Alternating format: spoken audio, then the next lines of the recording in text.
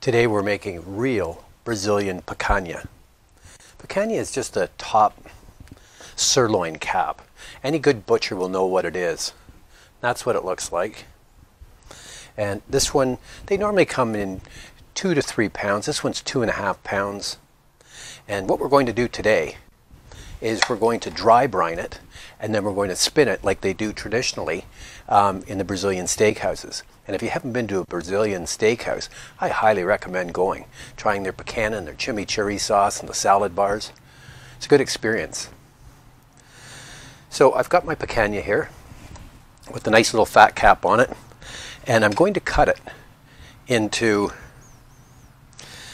1.5 inch strips with the grain.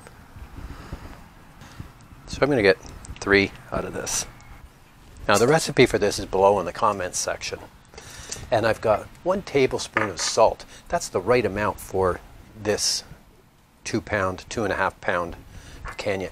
And this is a diamond kosher salt. And I'm going to get it all over the meat evenly. Cover all sides. I'm going to just put it on a rack. A raised rack. This dry brine will work with any kind of steak. There, I like that a lot.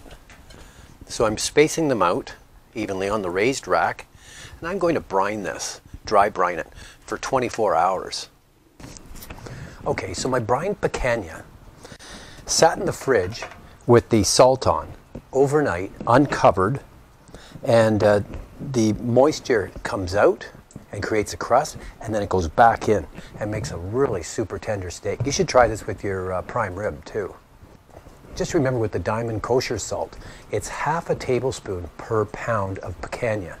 This is for boneless too. And if you're going with the Morton's kosher, it's going to be like a teaspoon per pound. So I've started my chimney here. Now we're going to go real Brazilian style on this. You can see what that looks like. I'm going on a rotisserie, and this is my Joetisserie, and I've just got my chute going. We're going to cook on this.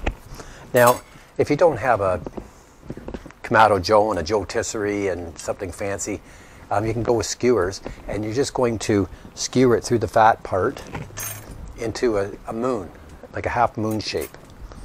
So I'm going to take the first one and just go through the fat side out, just like that, and stick it into the prongs. Now I've got lots of rotisseries, so these smaller prongs are from another one. Just add another prong,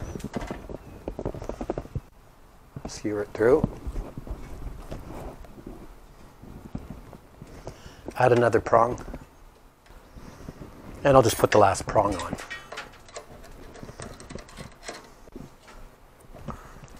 Just to hold everything securely. So that's what it looks like. You can see the fat on the outside.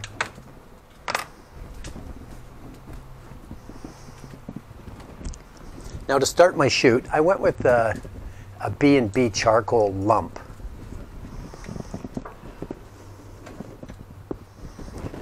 And to start it, I always use a torch, just like that on the bottom. I never use any kind of chemical starter or newspaper or anything like that. I know it's kind of strange that we're going to be cooking steak on a rotisserie. You can see how that's going right now. No deflector plates or anything, just in we go.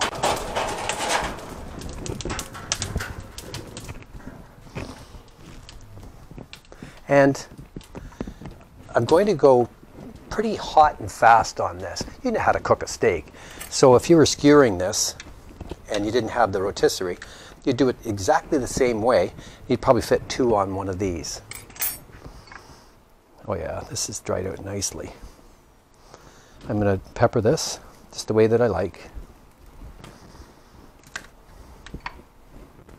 Fresh cracked pepper. I like that. Now, just for fun, we could put a temp spike in. This is a Bluetooth wireless probe, like a meter, but only better. And there's a little line there, and you just bury it right up. So my temperature that I like is 133 degrees. So you can see the spike in there now, like that. And I've buried it in, so it's going to get the meat temperature, which says it's 60 degrees right now, because it's been sitting out for a few minutes, right? And then the ambient temperature is going to come from the black part right there. If you're looking for a gift for somebody, this temp spike, I'm a huge fan because I've had this Thermapen, which is extremely accurate, for over 15 years now, and it's never let me down. It's the first thing that goes in my suitcase. So here we go. I'm going to put this in, turn the rotisserie on, check it, and now I'm going with the direct heat. There's no deflectors or anything in there. A direct heat, and we're cooking it just like a steak. So I want some nice high heat on the fat, because I want to render some of that out. So this is going to take probably 15-20 minutes, could be half an hour. All depends on the temperature you're cooking this in, the lump you're using. This is true Brazilian style, doing it like this on a rotisserie.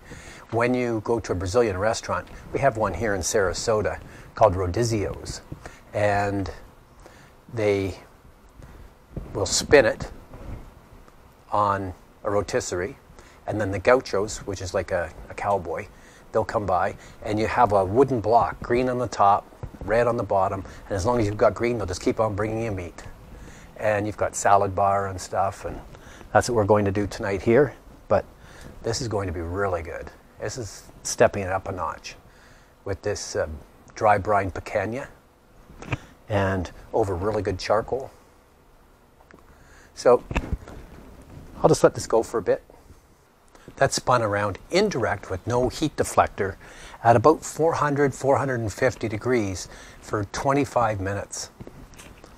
And the internal right now is 133. So we'll take this off. And I didn't add smoke, and this is why. You're going to see there's so much smoke from picanha because of the fat. The smell is fantastic. That is perfectly cooked. They wouldn't have the clamps. They would just go like this, put it on a board, and just slice it off right at your table. And they would give you some little tongs to take what you like.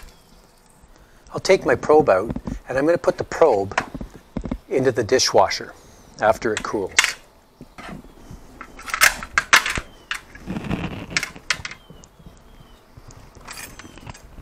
There you go. I've got my meat off, cooked perfectly.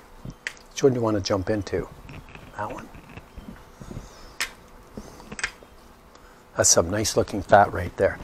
So what you want to do is you want to put this onto a plate, tent it, and let it sit for 5 minutes to let the juices pull back in. But I'm going to cut into this one right here. Wow. That's Brazilian picanha. The dry brine does an amazing job on keeping everything super moist. I've got some crispy fat there. It's perfect. I've got some chimichurri sauce. The recipe for my chimichurri sauce is below in the comments section. Perfect. Cheers. Thanks for watching.